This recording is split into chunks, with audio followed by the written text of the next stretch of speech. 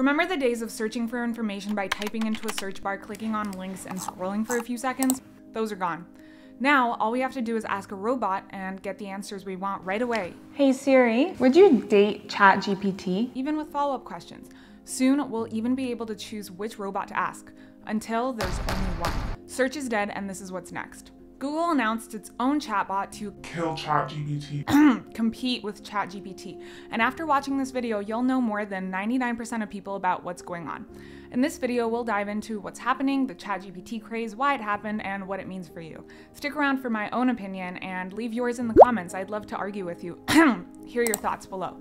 I'm Delia, I'm an ex-Google engineer, and here we talk about tech and travel, so consider subscribing for more tech content and use that like button. Google engineers worked really hard on it, and in case Google's AI takes over the world, you'll be safe, so do it. Unless you've been living under multiple rocks, you already know about ChatGPT, and I don't want to bore you with news clips or celebrity impersonation. ChatGPT. A new artificial intelligence tool is going viral. ChatGPT. Or show you how it helped me automate my Instagram or get 400 Tinder dates. Wait, that's next week's video. ChatGPT passed the US medical exam, law exams, and even Google software engineer interviews. So it could literally work at Google.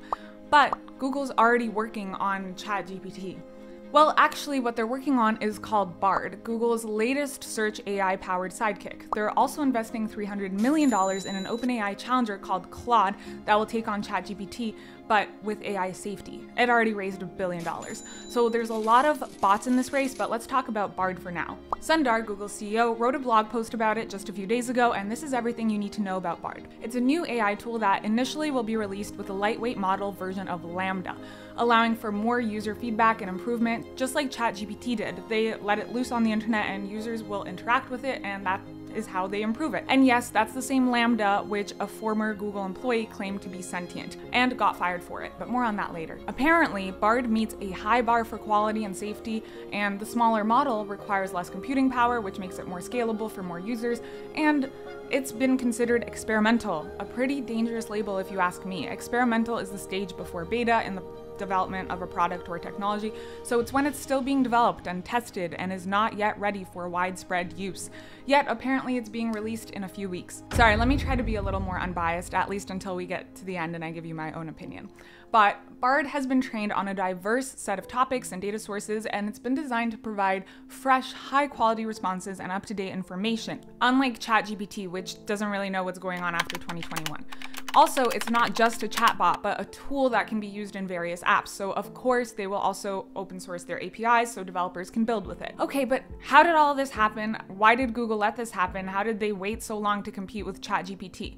Well, they issued a code red after all the hype around ChatGPT, and now Google is finally fighting back because over 60% of Google's revenue comes from search. So it was a bit of an existential threat to Google's business. I mean, you know you've made it when your brand name becomes a verb or a noun, kind of like Kleenex for tissues or Adidas for shoes. Google it literally is the verb for searching something. But what happens when the search is over and when literally people don't use search anymore? Because with the pace of AI development doubling every 6 months, it's only a matter of time before other alternatives like AI assistants become so good that they gain mass adoption and search slowly dies. The days of searching through countless links to get the information we wanted will one day be a thing of the past. We can already just ask a chatbot and boom, we know everything. So naturally, Google needs to get on the chatbot bandwagon as well, and as soon as possible.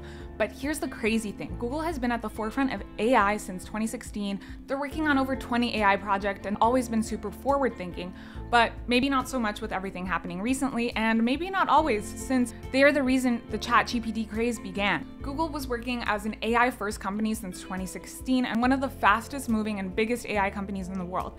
But in 2017, they shot themselves in the foot, or rather in the brain, because it was Google Brain that did the damage. Researchers from Google Brain released a paper called Attention is All You Need, all about a new type of neural network architecture called the transformer, which revolutionized the field of natural language processing, of NLP. Sound familiar? That is the basis of how ChatGPT works, generative pre-trained transformer. So it would be pretty ironic if ChatGPT became the death of Google, especially since Google moved slowly due to safety concerns. It would be like Mary Shelley's Frankenstein, where the creature that Victor Frankenstein creates turns on him and ultimately kills him. Or many of the cautionary tales warning against the dangers of unchecked scientific ambition and the consequences of playing God. But wait, Aren't there so many cautionary tales of AI as well, and that exact storyline happening, but with humans developing AI and it turning on them? There are. And Google was the one who was concerned about safety and is now going full steam ahead towards what might one day become AGI. Sundar said, "I am confident about the huge opportunity in front of us. Thanks to the strength of our mission, the value of our products and services, and early investments in AI, to fully capture it, we will have to make some tough choices." I wonder what those tough choices might be. Would it be potentially unleashing a Pandora's box of destruction and chaos if we don't properly regulate the development of AI, and could lead to devastating, catastrophic consequences for humanity? The very fabric of society could be torn apart if these systems were to malfunction, or the AI could be hacked or programmed with malicious intent. Perhaps the unchecked development of AI poses a threat to the survival of humanity and the whole planet. And Google did try to take a cautious approach and implement super strict measures to ensure the safe and responsible use of AI before it's too late. But now they're running fully towards it. I actually saw someone post a Rollo May quote, "It is an ironic habit of human beings to run faster when we have lost our way. And we are sprinting like Usain Bolt with a jetpack towards AI." But why? Because Google is obviously not going to roll over and die while OpenAI or Microsoft or whoever takes their entire search market. Billions of people across the globe use Google's search engine, while ChatGPT just crossed 1 million users back in December. But it is very clear for Google that there is a need to move towards this. And with ChatGPT 4 coming, Google doesn't have too long before they really need to take action and catch up, regardless of how cautious they want to or tried to be.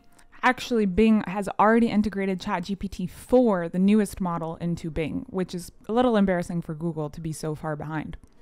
Jeff Dean, the head of Google's AI division, actually told employees and emphasized that the company has much more reputational risk and is moving more conservatively towards AI than a startup. And he said it's super important that we get this right. You can imagine for search-like applications the factuality issues that are really important and the bias and toxicity and safety issues that are paramount. Dean also said the technology isn't where it needs to be for a broad rollout, and that currently publicly available models have a lot of issues. For example, AI can just make stuff up. If they're not really sure about something, they're just going to tell you anyway. You know, elephants are the animals that lay the largest eggs or whatever. This is absolutely true, because when I asked ChatGPT who created Bard, it kept convincing me OpenAI did. Did I miss something? Let me know in the comments, but I thought it would be funny to ask ChatGPT if it thinks that Bard is going to compete with it. This is all a little bit frightening. But ironically, OpenAI, who has created ChatGPT, was created by one of the biggest preachers of AI safety, our Lord and Savior Elon Musk, who has warned of a Terminator-like AI apocalypse for almost 10 years now. Musk's track record of caution against AI robots is longer than anyone else's, and his concerns about its potential negative impact on society seem to have slowed down in the recent years. It's less of a worry than it used to be, mostly due to taking more of a fatalistic attitude. So you used to have more hope. I remember in 2014, he recommended to read Superintelligence by Nick Bostrom, which is a philosophical exploration of the potential future development of AI. It is a little bit dense and heavy, but I also highly recommend this book. But the main message of Superintelligence, Paths, Dangers, and Strategies is that we are at an extremely important fork in the road where the butterfly effect of our smallest actions could be potentially catastrophic. Not to scare you or anything. But in the book, Bostrom explores the different paths that all of this could take, including the development of friendly AI that benefits humanity, the rise of malevolent AI that is hostile to humans, and also the possibility of a digital gray goose scenario where self-replicating AI systems consume all matter, or the entire world becomes paperclips. You have to read the book to get it, sorry. But he also makes the same argument as Elon Musk, that as AI becomes more advanced, it could eventually surpass human intelligence, leading to a scenario where AI has greater control over the world than humans and could potentially pose a threat to humanity. And it also offers potential solutions for managing the risks associated with advanced AI. So the main message is that we have to act now to ensure that advanced AI develops in a way that benefits humanity rather than leading to our eventual downfall. Because seriously, the rapid advancement of AI could lead to the development of systems that are beyond human control and can really cause harm, especially if it's used for malicious purposes, and the consequences could be catastrophic if AI systems were to malfunction or be programmed with malicious intent. And the scary part is that I think he's right. We do need to act now, and the fact that we're in an AI war or a race to see who's gonna get there faster is really scary. So we have to make sure that we're developing AI safely now before it's too late. There are 2 pigeons making love outside the balcony. Are they making love? I don't know what they're doing. Okay, anyway. Some of the key recommendations on how to do this include conducting research to understand the potential risks posed by superintelligent AI and mitigate those risks, developing ethical principles for AI development, establishing government structures for AI development, like regulatory bodies, rules. We need lawyers on this ASAP, seriously, and making sure that AI is developed in a responsible and ethical manner. Also encouraging international cooperation so that we make sure that AI is developed in a way that is globally beneficial, as well as investing in AI safety research to ensure the potential risks posed by advanced AI are understood and addressed, and ensuring that AI systems are designed with built-in safety measures and fail-safes to prevent any harmful outcomes. Also promoting transparency and openness in AI development so that the public is informed about the potential risks and benefits of AI. When I worked at Google, I tried so hard to get into the AI buildings, but a lot of them are off access even to Google employees. So that is kind of scary. We don't really know what's going on inside closed doors. That is something I want to talk about a lot more on this channel here, how we're gonna create safe AI. So I think after reading this book and after a few years of warning the public, Elon realized that if you can't beat him, may as well join him and be the one who makes the AI. And I think Google now had that same realization. They either die off or they also try to join the AI race. What is my prediction? We are going through another huge digital renaissance. Just like the invention of the printing press in the 15th century revolutionized the way information and knowledge was spread and made information more widely available, impacting education, politics, culture, leading to the scientific revolution and the Renaissance, this change will have the same effect but at a much greater speed. We'll talk more about Moore's Law and what's coming and how fast in another video, but point is, we're gonna look at Google search the same way that we look at horses as a way of transportation.